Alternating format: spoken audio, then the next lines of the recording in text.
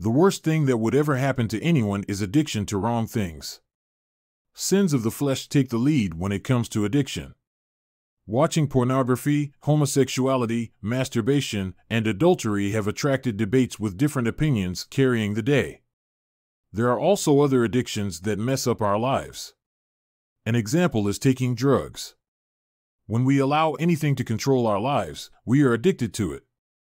So today we are looking at Bible verses that talk about addiction. If you would like to overcome any type of addiction, listen to the end. These Bible verses will help you fight for your freedom from the bondage of addiction. Matthew 6 verse 13, "Do not bring us to hard testing, but keep us safe from the evil one." 1 Corinthians 6 verse 12, "Someone will say, 'I am allowed to do anything.' Yes, but not everything is good for you. I could say that I am allowed to do anything, but I am not going to let anything make me its slave." James 4 verse 7, "So then, submit yourselves to God. Resist the devil, and he will run away from you."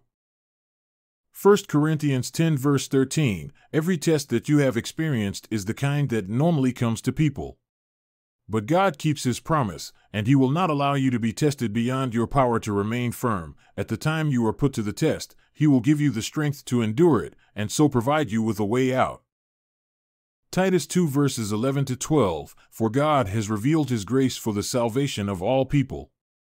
That grace instructs us to give up ungodly living and worldly passions, and to live self-controlled, upright, and godly lives in this world. Matthew 26 verse 41, "Keep watch and pray that you will not fall into temptation. The spirit is willing, but the flesh is weak." 1 John 2 verse 16, "Everything that belongs to the world, what the sinful self desires, what people see and want, and everything in this world that people are so proud of, none of this comes from the Father, it all comes from the world." John 8 verse 34, Jesus said to them, "I am telling you the truth, everyone who sins is a slave of sin." Romans 13 verse 14, "But take up the weapons of the Lord Jesus Christ, and stop paying attention to your sinful nature and satisfying its desires." James 1 verses 2 to 3, "My friends, consider yourselves fortunate when all kinds of trials come your way, for you know that when your faith succeeds in facing such trials, the result is the ability to endure." 1 Corinthians 6 verses 19 to 20, "Don't you know that your body is the temple of the Holy Spirit, who lives in you and who was given to you by God? You do not belong to yourselves, but to God. He bought you for a price. So use your bodies for God's glory." Romans 6 verses 5 to 6, "For since we have become one with him in dying as he did, in the same way we shall be one with him by being raised to life as he was. And we know that our old being has been put to death with Christ on his cross, in order that the power of the sinful self might be destroyed, so that we should no longer be the slaves of sin." Matthew 5 verse 13, "You are like salt for the whole human race. But if salt loses its saltiness, there is no way to make it salty again. It has become worthless, so it is thrown out and people trample on it." Galatians 5 verse 1, "Freedom is what we have. Christ has set us free.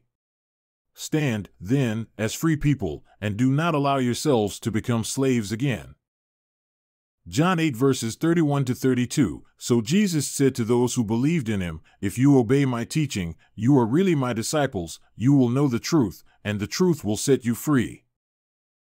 John 8 verse 36, "If the Son sets you free, then you will be really free." If you would like to overcome any addiction, listen to this clip repeatedly. Alternatively, read these verses from your Bible on a daily basis. Remember, every success begins with an interest. Otherwise, subscribe for collections of Bible verses on different topics.